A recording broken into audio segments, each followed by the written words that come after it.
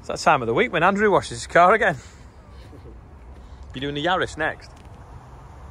Hey. I forgot it was red. He's a good lad. It's Sunday and we've got some blue skies. I'm going to go up on the buggy now to see what the sweet corn looks like, whether it's going to harvest today or not. And then I've got 10 acres of summer barley that I want to cut because the weather next week is going to be awful. Again, another storm coming, lots of rain, probably knock it all on the floor and make it even worse for travelling. So we'll find the buggy and go and do it. That wax he put on last time he washed it's really worked. He should get one of them because that does 40 to the gallon, which it only does about 15 to 20 because it's 2 litre petrol. Because that's like a 1.6 3-cylinder petrol. Still really green, especially there where it must have got a bit more fertiliser. This, let's have a look. The cobs. It's actually riper than I thought. See my nails growing out after June. End of May I did that on the combine run, getting the sign ready for the roof. No, I think I'll do this today. Maybe on a frost in a few weeks, but perhaps on another dry afternoon. Just having a look at this barley that we drilled. Absolutely ruined. Just lay too wet. Just not even wanting to come up. And then where it has, get a bit stripped by the slugs. So that's the point now though where we could travel putting slug pellets on, to be fair. But we'll get some on it. See if we can save it. It doesn't look clever at all.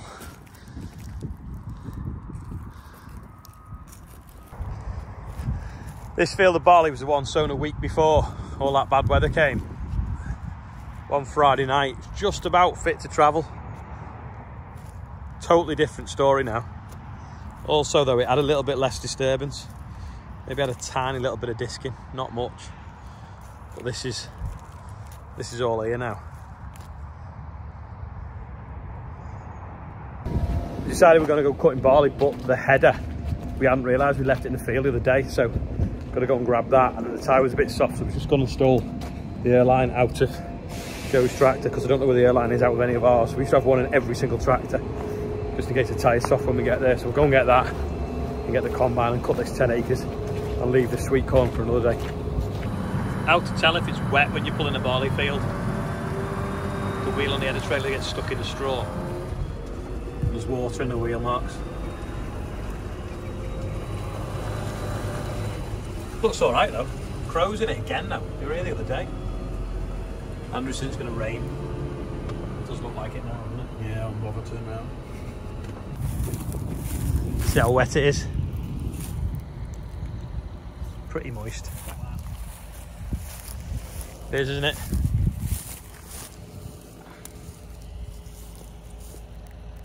Can't get my fingernail in that though. We'll just get it in the shed. It's only going to get wetter. I think that cat's got the right idea for a Sunday. Have a little snooze in the sun on the straw. Still blue skies here, though the black clouds are coming. And if you look at the satellite picture, I think we've got about an hour. Should do it in an hour. So we're going to go and try anyway. Can you see that? Got a mattress stuck to the end of the divider. Oh, Andrew's going to go and grab it. I'll lower it down. That would have made a mess if it had gone through the machine and got wrapped around all them augers. That would have took probably more getting out than that panel we combined up.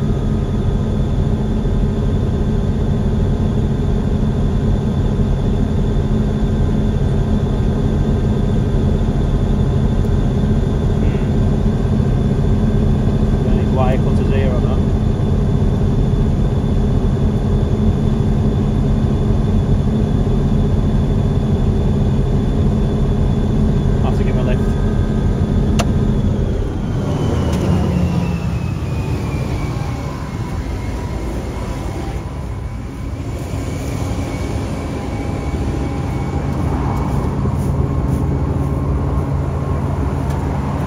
a very comfy mattress, does it?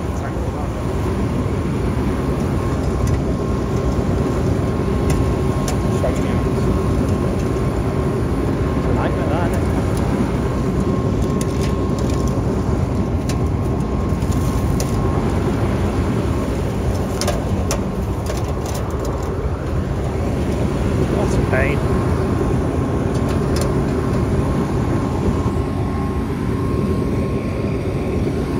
Gonna need 4 hands for this.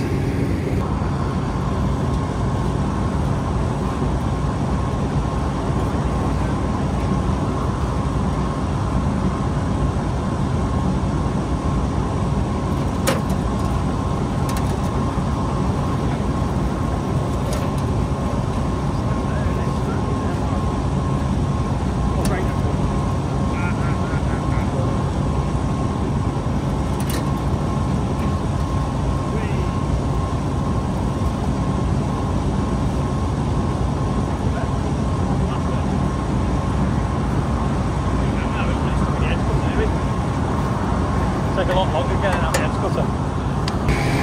Still got clouds looming. Hopefully we'll get it finished. I'm actually time lapsing the whole progress. You can see, no, you can't really, it's just starting to spit a little bit.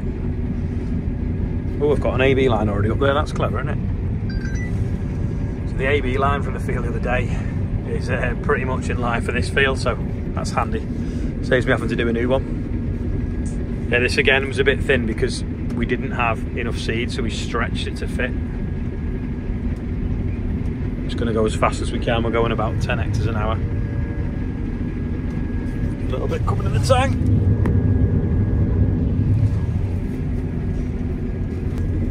At this speed here, 10.67 hectares an hour, that's over 25 acres an hour.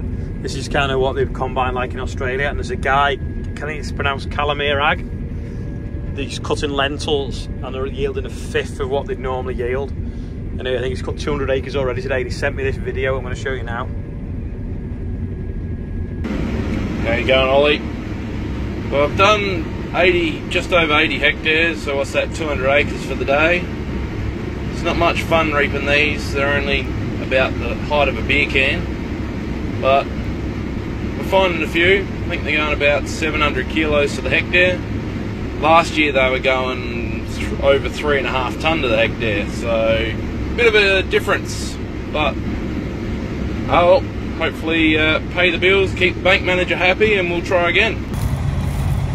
I've jumped off, Andrew's going to do a little bit, but look, the combine's barely cutting in at all, because obviously it's held up because the soil's not disturbed by, we didn't disturb the winter barley stubble, and then we've obviously then drilled another crop into it. It's got all that root structure underneath, holding it together.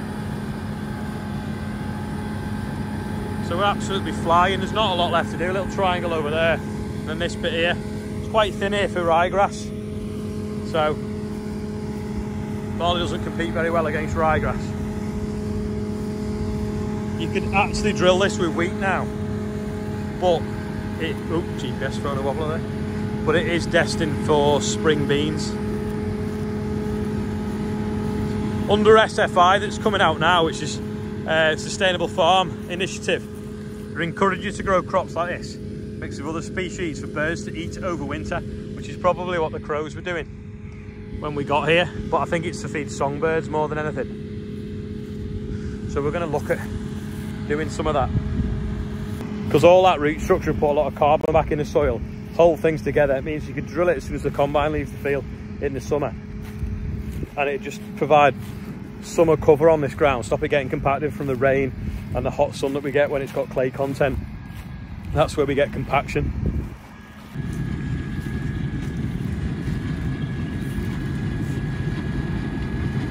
It's getting ready for a new knife, that combine. You can hear it shattering in the grass in the bottom.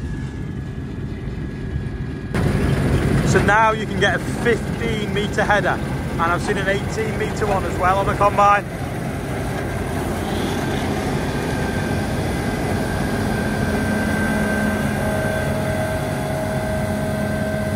It's actually full on raining now. If you look at the trees in the background, disappeared in the mist.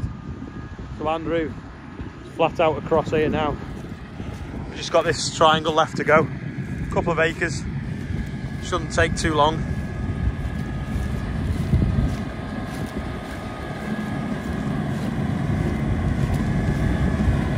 Oh, what's he done? Oh, the belts are jammed. Probably gobbled up a bit of the puddle. Just rewind the beds. Go again.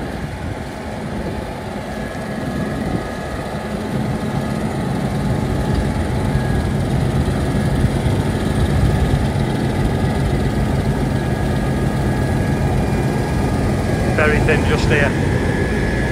Ryegrass swamped it.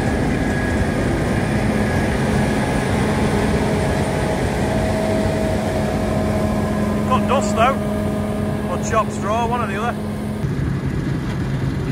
Absolutely flying now. Another up, down, and that'll probably be it. It is just like though Australian harvest, big crops.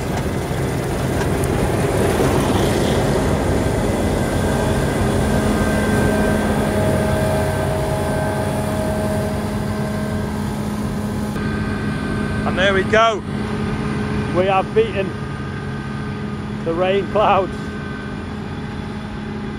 That's all the barley cut for this year. We have only got that maize or that sweet corn left if we do get to cut it. That's a wrap.